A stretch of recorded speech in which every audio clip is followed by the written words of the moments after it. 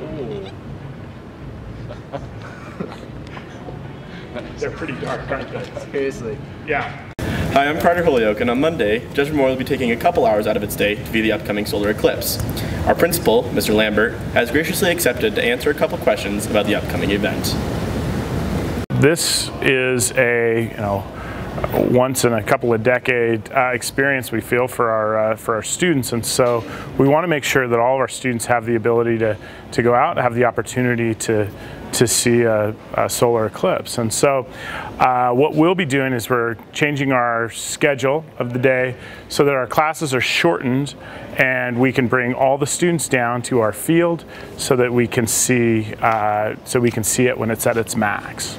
As we look at kind of the wonders of the world, I think that this excites an incredible amount of imagination, sparks scientific curiosity, and I think it's one of those moments where we recognize that we're part of something that's much larger than ourselves.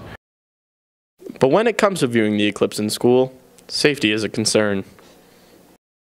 Anytime you're looking in the direction of the sun, there's certainly some risks. And so what we'll be doing is, before we go down there, students will go to their 5th period classroom and we'll have instructions over the PA of how to use the glasses and the duration of time that you can look at the sun. It's actually 3 minutes is about the maximum amount of period that you want to be staring in that direction. So we are going to be instructing our students to, we won't be down there staring for 20 minutes. We'll be doing some other activities. We'll have, our science teachers are coming up with a little bit of programming that we'll be doing.